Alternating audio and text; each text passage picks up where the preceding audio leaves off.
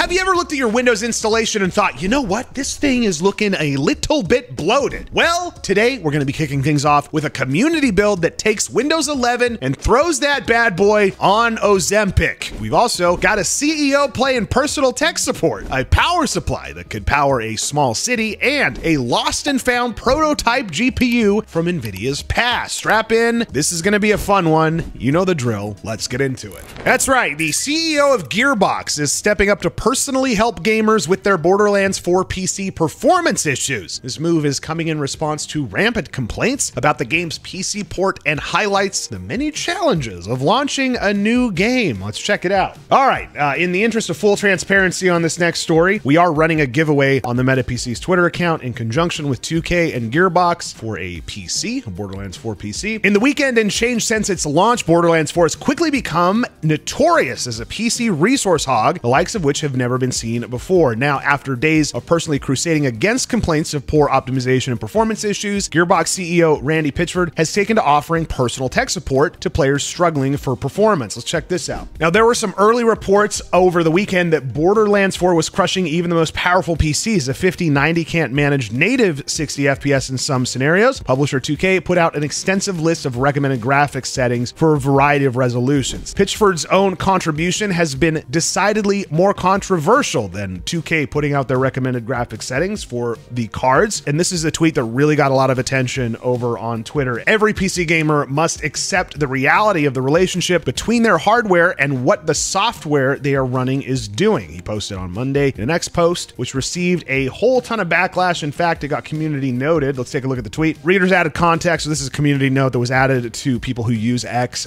Says the main contention PC gamers have is that the game is poorly optimized, and Digital Foundry put out a video on that as well. All right, now moving on to his less philosophical tweets, Pitchford has insisted that many of Borderlands 4 players experiencing performance issues are simply demanding too much of their hardware, and that many would benefit from turning down the resolution or dialing up frame gen tech like DLSS. However, that hasn't stopped him from moving to offer personal tech support to people struggling. "You are being unbelievably insufferable, Randy," one user retorted to his offer. "I'm trying to be helpful," the CEO replied before asking, "What do you think would be helpful? What would you have me do?" Pitchford's messaging is certainly more than a little mixed and likely not helping the reception of the game. I agree on that. I think the communication could be way better on this type of stuff. On one hand, he's insisted the game is built well and that users are demanding too much of their hardware. Now, what I'm really curious about, I know I've got a bunch of people watching this channel that have a lot of different hardware in their systems. Graphics cards, CPU, mix of hardware, right? Curious what you guys have in your rigs if you're playing Borderlands 4 and what type of results you're seeing. Like I said, I haven't had a chance to jump into the game yet. I've got it downloaded, and in fact, I should probably leave and go play some games and stop working today. Probably boot up Borderlands 4, but I'm running 5080 PNY card and then a 9950X 3D in my system at home, which should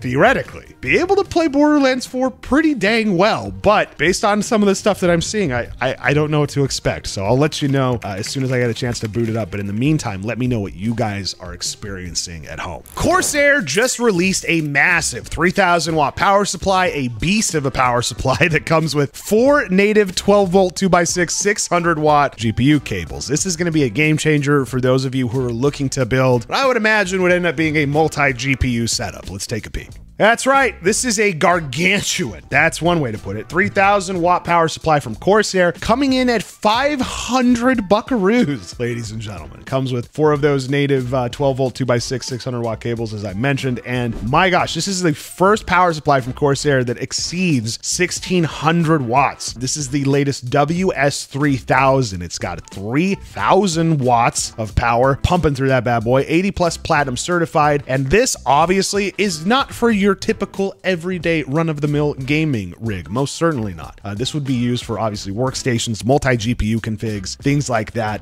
This is a standard ATX 3.1 power supply, PCIe 5.1 spec. Its length of 6.9 inches. Nice. Positions the WS3000 as potentially one of the most compact 3000 watt power supplies available, facilitating installation with even conventional ATX cases.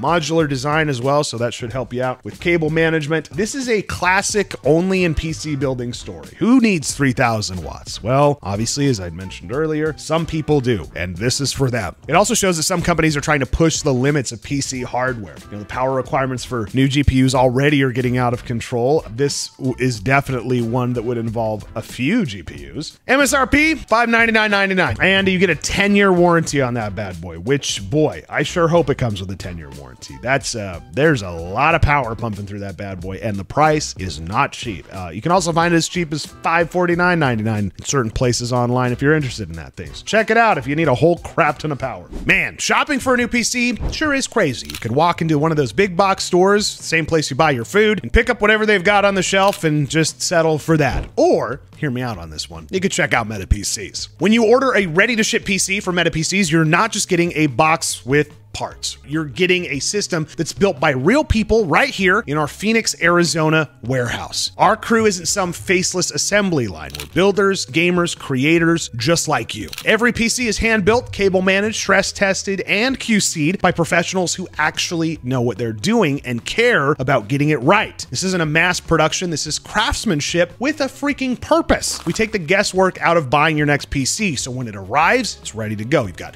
no weird BIOS settings, no missing drivers. It's quite literally just plug and play. Because behind every system is a crew that's obsessed with quality and proud to put their name on every single build. And if you need help, you're talking to the same folks who built it, not somebody overseas reading a script. It's personal, it's local, it's 100% US-based support from people who actually care. So when you order a ready-to-ship system, you're not just getting fast shipping, you're getting a PC built the right way by a team that you can trust. It's built by us for you. Meta PC's ready to ship. Check it out on the website at metapcs.com. And now back to the news. If you've bought Corsair PC memory in the past few years, you might be getting a check in the mail because the company is set to pay out $5.5 million as part of a class action lawsuit over allegedly false advertising about the speed and performance of its DDR4 and DDR5 RAM. Let's take a look. That's right. If you bought Corsair PC memory after 2018, you just might be entitled to a share of that $5.5 million class action lawsuit over RAM speeds and false advertising. Check this out. This is a class action lawsuit that has been settled, claiming that the memory specialist overstated the speeds of various DDR4 and DDR5 RAM kits on offer since 2018, costing them $5.5 million. All right, so let's boil this all down. What does this mean? What happened? Well, essentially what happened is after 2018, Corsair started advertising RAM products according to their XMP speeds rather than the JEDEC defaults. And those JEDEC defaults, that's essentially like a global standard for the microelectronics industry. So it's a standard for various components like semiconductors, memory, things like that, ensuring that it's interoperable, reliable, and that everyone's playing by the same rule book essentially across manufacturers. That's what they do. It's a standard, right? And so Corsair was caught advertising those XMP speeds rather than the JEDEC defaults. Now, according to the settlement, this is who's eligible for this settlement. You could be entitled to compensation if you bought any Corsair DDR4 non-SODIMM laptop memory product with a rated speed over 2133 megahertz, or this is DDR5 as well, Corsair DDR5 memory product with a rated speed over 4800 megahertz, and made that purchase while living in the United States. Here's the dates. Purchase had to occur between January of 2018 and July 2nd of 2025, so very, very recently. The initial terms say that proof of purchase isn't necessary, but without it, you're going to be limited to compensation for 5 products. So not a fixed compensation amount per claim. Instead, here's how the $5.5 million happens. It will be divided among the successful claimants. It's worth noting that the settlement does not include an admission of guilt by Corsair. It just means the company said, listen, we're sick of being sued. We're done with this. We'd like to settle it. Anywho, if you bought Corsair RAM between January of 2018 and July of 2025, you may be entitled to compensation.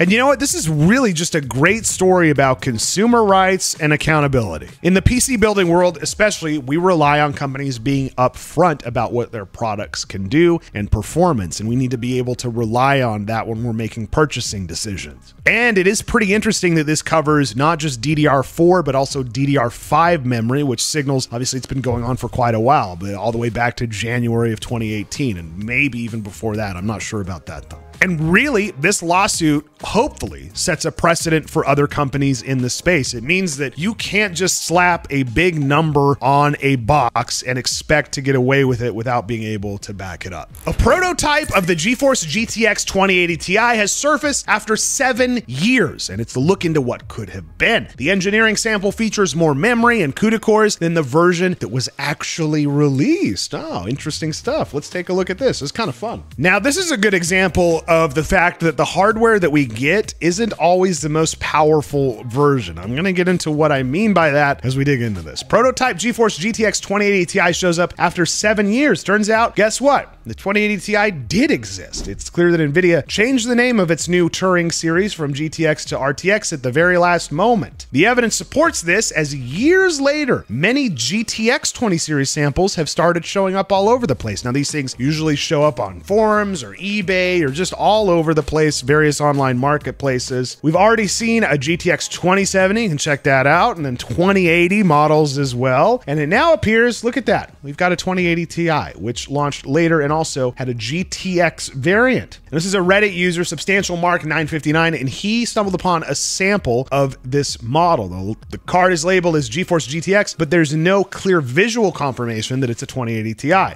Here's a quote over from a gentleman over on Reddit. Buddy gave me this to try and repair because it was not showing an image. Turns out this is an engineering sample. So this guy just stumbled on an engineering sample. It's crazy. Seems up until now, the internet did know about its existence. I didn't notice until it was too late. And now I've tried to flash a bunch of different RTX 2080 Ti BIOS with no luck. I guess it will be a conversation piece on my shelf if I can't get it to work. And look at this. You've also got a nice little screenshot of the BIOS here as well, showing that it was developed around July 15th of 2018. Now, I've taken a look online and the community is eating this up because stuff like this, I actually really like seeing stuff like this because it's like a peek behind the curtains of hardware development and it ends up sparking quite a bit of conversation, right? Pretty cool stuff. Thank goodness for Reddit and eBay and engineering samples. Yay. Have you ever wished that your PC was one heck of a lot faster? Well, a community-made version of Windows 11 is taking performance to the extreme. This tiny build fits into just 2.29 gigabytes and aggressively cuts out all of the bloat you never wanted in the first place, like Xbox, Solitaire, and even Windows Defender. Wait, give me back Solitaire. Let's dig into it. That's right, this is a custom, unofficial Windows 11 build, but people are eating this up. Check it out. It's just 2.29 gigabytes and is extremely aggressive in removing bloat. Boy, you love to see that, don't you? Let's dig into it. Cramming the entire Windows OS into an extremely small file is a favorite pastime of NT Dev, and we love to see a master at work. This time, they've crammed Windows 11 into just 2.29 gigabytes of storage space. All essentials, no fluff. So that is taking 7.04 gigabytes and shrinking the OS down to 2.29. That is insane. That's very commendable. We love to see it. That's good stuff. So what do you do? What do you remove from stuff like this? Well, let's talk about bloat and what makes up a lot of bloat on Windows 11 especially, right? You've got Xbox, the weather app, Solitaire, Office, Windows Update. That's one I guess you could get rid of. Windows Defender, bunch of drivers that you don't need. BitLocker, search, biometrics, accessibility features, audio. Who needs sound? Really? You'll be fine. Microsoft Edge, and then Internet Explorer. And this is great. That was still in there? Apparently so. They're like, screw it, let's ship it. Keep it in there forever. Don't let it die. I'm sure they just leave it in there so they can like keep the trademark alive or something. There's probably some really dumb reason why it is still clogging up Windows. Internet Explorer. Fantastic thing to have in Windows 11 now. Now, you might want to think about what you like about Windows 11 before you try to shrink your ISO with Nano 11. There are some practical uses, namely lightweight VMs and very limited functionality required for those in legacy system builds. Now, this is an open source project, so you can tinker around with it. However, someone could also tailor it to their needs. And importantly, it still does bypass Microsoft account requirements during its first boot. So that's pretty cool. Now, let's do a little side by side. How big's SteamOS? The ISO for SteamOS, 2.9 gigabytes. So they got this Windows 11 down to 2.29. But then again, let's talk about Linux. I know everybody loves Linux. Bazite, popular Linux gaming OS, 7 gigabytes total. So, I mean, not far off from the actual full-blown Windows 11 fully equipped with Internet Explorer. So maybe it's not so bad. What's the community saying? That's what I want to know. What are people saying all over the internet? The community's response has been mixed. Some people are absolutely thrilled, saying that this is what Windows maybe, I don't know, should have been all along. I don't know, just a thought. Microsoft loves to add features, and they add them for a variety of reasons, some of them that I'm sure are good, but I also think that they're not always considering the impact on performance and user control. I don't think that's like at the forefront of some of these decisions. So it's a little bit of a trade-off. If you went with something like this Nano 11, it is a trade-off, like no buts about it. You're not just removing fluff that you're never going to use, right? You give up a lot of security and features that come with the official build, but it is, at the very least, if you're not even considering this is a good conversation starter to start talking about what we really need from operating systems. Here's a comment that kind of hits the nail on the head. I feel like search drivers and audio are also fairly useful to have and accessibility if you need it, of course. Let me know what you guys think about this. Are you interested in a smaller version of Windows 11? Would you find this useful? Let me know in the comments down below. All right, guys, that's going to do it for today. Thank you so much for watching. As always, make sure that you're subscribed so that you can catch videos like this in the future. And let me know down below if you've had a chance to play a little bit of Borderlands 4. If you haven't yet, Randy Pitchford's available on Twitter to help you with your configuration. All right, we'll see you next time.